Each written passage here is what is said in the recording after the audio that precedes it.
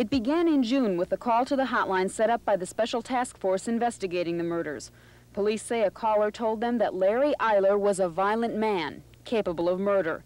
Based on that tip, detectives did investigate Eyler and obtained a search warrant to confiscate Eyler's pickup truck and other evidence.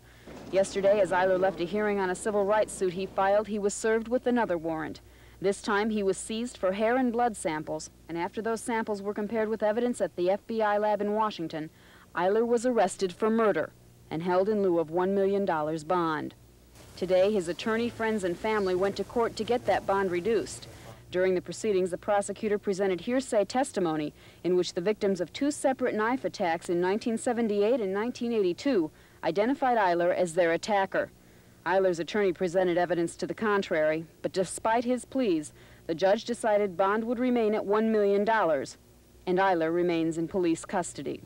There's absolutely no way that he's ever committed murder. I'm very upset, but I believe in him. Larry contends that he is totally and completely innocent, and the charges are totally false. He maintains that he was not involved in this particular killing. He was not around here on the 31st.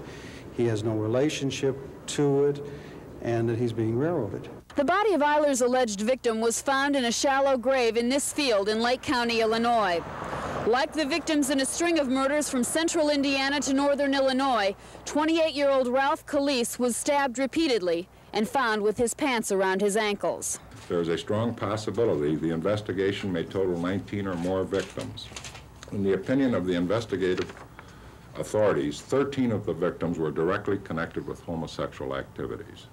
This type of sordid crime can be compared with the sadistic gratification that John Wayne Gacy must have enjoyed in his vicious crimes, which I believe are unsurpassed in the annals of recorded sexual murders and degradation.